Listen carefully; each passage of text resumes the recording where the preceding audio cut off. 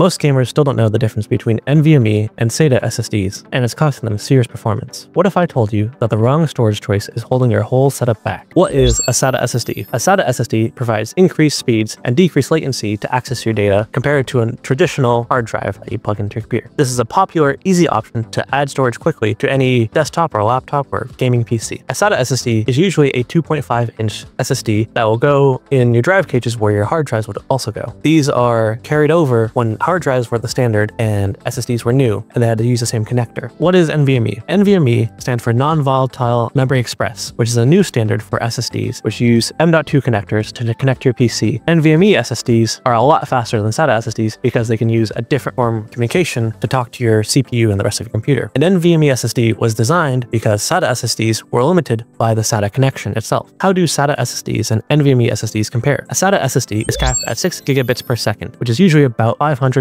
megabytes per second. And you'll see most SATA SSDs reach this speed pretty easily, but they can't exceed the speed because of the limits of the connector itself. An NVMe SSD has much higher ceilings, where Gen 3 SSDs will top out around 3 gigabits per second, Gen 4 SSDs will top out at about 7 gigabytes per second, and the latest Gen 5 SSDs will go all the way up to 14 gigabytes per second, which is crazy fast, and definitely a lot more than anyone needs, but it's still awesome to see on SSDs nowadays. You'll want to be careful when choosing a really fast NVMe SSDs, because without a good heatsink, they can overheat and slow down inadvertently or get damaged. But usually this is not an issue when you choose the right NVMe SSD. Comparing the cost of NVMe SSDs to SATA SSDs, we see that their prices have converged a lot in recent years. This is because Gen 3 NVMe SSDs and SATA SSDs are very similar in their parts list, but have just slightly different form factors, so manufacturers can make them for about the same price. What we see is the Gen 4 and Gen 5 SSDs costing a bit more because they have faster controllers to enable faster read and write speeds. Generally, the price differences come from the more capacity each drive has. So 1 terabyte NVMe or SATA SSD is relatively cheap and affordable, but as you get up to 2, 4, and 8 terabytes, the prices start scaling dramatically. Generally, you'll see a lot of SATA SSDs and NVMe SSDs offer the same capacities, where most common are 1, 2, 4, and sometimes 8 terabytes. Where you'll see SATA differ is sometimes they'll go up to much larger capacities depending on their use cases, where it's especially common in data centers, where they might go up to 100 terabytes or more. Now let's talk about gaming and real-world performance. When should you use NVMe versus a SATA SSD? Generally, you'll want to always use an NVMe SSD where you can, when you have extra M.2 ports on your motherboard, or if you don't have one at all and you want to upgrade to a new SSD when your computer is capable of it. A lot of new gaming PCs and laptops will have NVMe and M.2 SSDs be the standard nowadays because they are faster, smaller, and generally better. Where you want to use a SATA SSD is in older computers that can't handle M.2, or if you've already used all of your M.2 and NVMe slots. Can you use both NVMe and SATA SSDs? Yes, generally you can. Most modern computers, desktops and laptops, will have M.2 ports and SATA ports that you can use, but how many of each you have is dependent on your motherboard or on your computer. Oftentimes, you'll see 1 or 2 NVMe/M.2 ports on your desktop. Desktops will also have up to 4 to 8 SATA ports on them to expand for SSDs or hard drives. And on laptops, you'll see generally 1 M.2 port. Sometimes only an M.2 port or an M.2 port and a SATA port, depending on how large the laptop is.